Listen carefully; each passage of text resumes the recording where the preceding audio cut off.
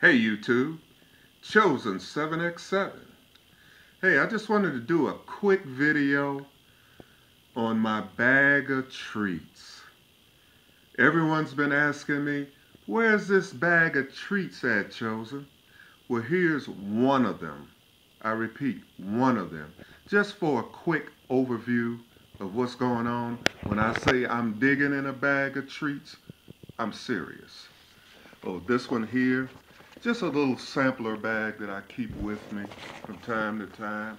As you can see, I got some Spyderco's in here. That's, what is this one?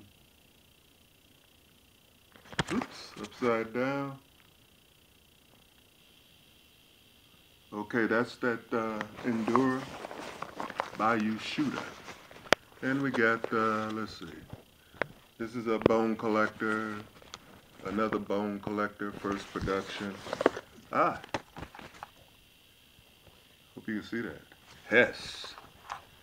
DPX Hess. One of the collector versions. I'll have to do a review of that. You remember this little piglet. Then I got boxes here of large Sebenza here. But I don't believe that's a Sebenza in there, by the way. No, it's not. And I got a few knives here, a few there. Here's one that's unique. That's a Lone Wolf. Very sweet blade. Take a look at that. It's a Lone Wolf. Review to come. And, you know, just a quick review of what's going on here. A few knives here. Well kept. Few in this little wrap. Let's see what's in here, by the way. Ah! What is that? Why, that's a paramilitary digicam. And then what's in the other side here? I got two wrapped up. Ah!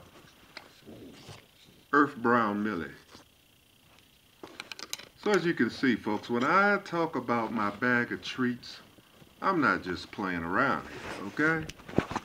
That's that side. Here we have more Benchmades. What is this? I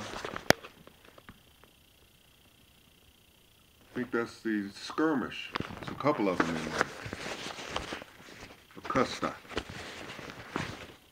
Not quite a Benchmade. I can feel it. It's a Spidey in there. I'm not going to go through the whole bag, but I just wanted to let you see that there is really bags of treats. Here's more knives, more Benchmades. I'm sorry, more Spyderco's. Collectibles.